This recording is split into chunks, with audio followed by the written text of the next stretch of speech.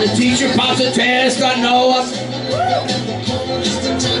Bus fly by. It's alright. Cause I'm... Oh, you guys... You know the second verse? When the teacher... That's enough. Kill that damn. I miss all that Saved by the Bell.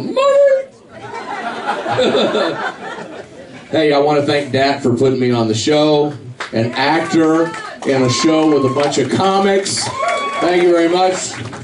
Yes, I am the guy from the show that would not die, Saved by the Bell.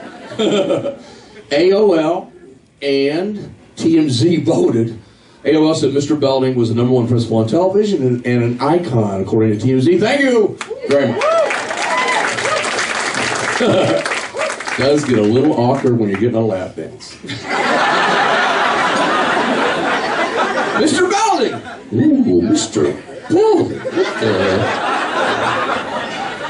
I'm just saying. Show in 87 countries around the world. Who knew? It started in we're in Burbank. It started in NBC. Holy cow. You guys have favorite episodes? Yeah, what's your favorite episode? Oh, you know, that's my second one. It wasn't the drugs. It wasn't drugs, it was no-dos. It was Jesse on no-dos, for God's sakes. Here's my impression of Jesse on no-dos. I'm so excited. I'm so excited. Zach, I'm so scared, Zach. How did Zach cure Jesse? He grabbed her by the shoulders and went, Jesse, knock it off! And she was fine! Can you imagine if we had Lindsay Lohan on our show? We'd cure her just like that. Lindsay, knock it off! And she lives happily ever after. You know, thinking about Lindsay, believe it or not, thinking about politics. I'm so sick of the politics today, aren't you guys? Whatever side you're on, yeah! Say it louder. Yeah! Thank you. Say it one more time. Yeah! That's it, get mad! I miss the days when Paris and Brittany and Lindsay were showing their JJs. And we laughed. We thought, oh, isn't that funny? You know, I mean, holy cow, that was the big news. Of course, the queen of all that, who got all this started, my friend of yours, Kim Kardashian. Oh, Kardashian, I'm sorry. Well, you know, they're making a lot of money. Hey, you guys watch that show? No? Does anybody watch that show? I do! I do, because I can't believe they're actually on in a multi-millionaire. There was an episode, I kid you not, there was an episode, now you guys know that Kim started with a sex tape, right? I mean, that's how she started. God bless her, but that's how she started. So then there's an episode where her mother has talked to her about doing Playboy. I don't know. She started with a sex tape. Well, maybe. And then I got the magazine. I wanted to see what happened. She has a picture with pearls all the way around her neck, all the way down to here. She won't let the puppies out, but Hello Kitty. I mean, honest, thank you. I actually like that one too. I make notes because I am an actor. So Screech made a film. You know, have you seen it? I haven't either. But it's called I Got Screeched. And he's catching a lot of heat for it. Why is he catching heat when Kim didn't catch heat? I don't know. But, listen, I worked with Dustin Diamond when he was 11 years old. And I'm disappointed.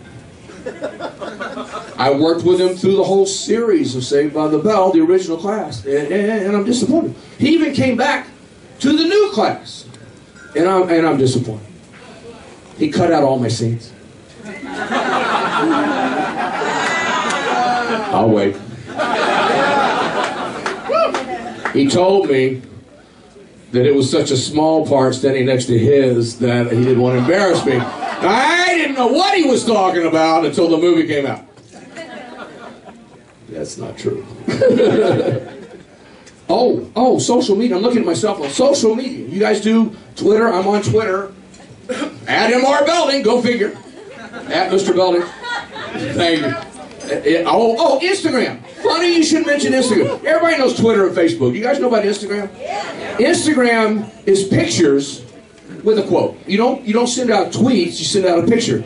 If I see one more plate of food that I can't eat, I'm going to... If I see one more puppy that I can't pet, give me a break. You know what the best picture has been recently on Instagram that got the most attention? Rihanna's backside. Rihanna puts out a tweet of her naked backside. And I'm thinking, I did that. Oh, well, maybe I should rephrase that. I'm sorry. That's not funny, Dennis. That is not funny. Don't say that kind of stuff. All right, let's change the subject. How many of you like karaoke? Oh, there you go. Dimples is exactly right. That's my cheers. I may not be able to get you into Hyde or some of those fancy clubs in Hollywood. You want to go into Dimples at midnight on a Saturday night? I'm your guy. Who here has two thumbs and likes karaoke? This guy right here. You guys, here's a karaoke test. See if you can come karaoke with me. Real simple. Are you ready? Sweet Caroline.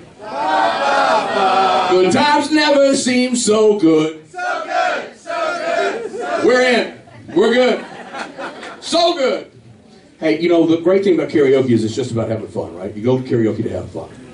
But sometimes, somebody just can't do it. Just last week, I'm at Dimples and a girl was trying to sing, I will always love you. And I'm like, oh my God. She was too loud, off key, and as she left the stage, she puked. I didn't know Britney knew that song. Hey, are you ready for your headliner? He's a dear friend of mine. He's got a movie that I'm not in also called Sake Bomb. He does voices on The Family Guy, and he is the first original beginning winner of the last, say it with me, last comic standing, my dear friend, that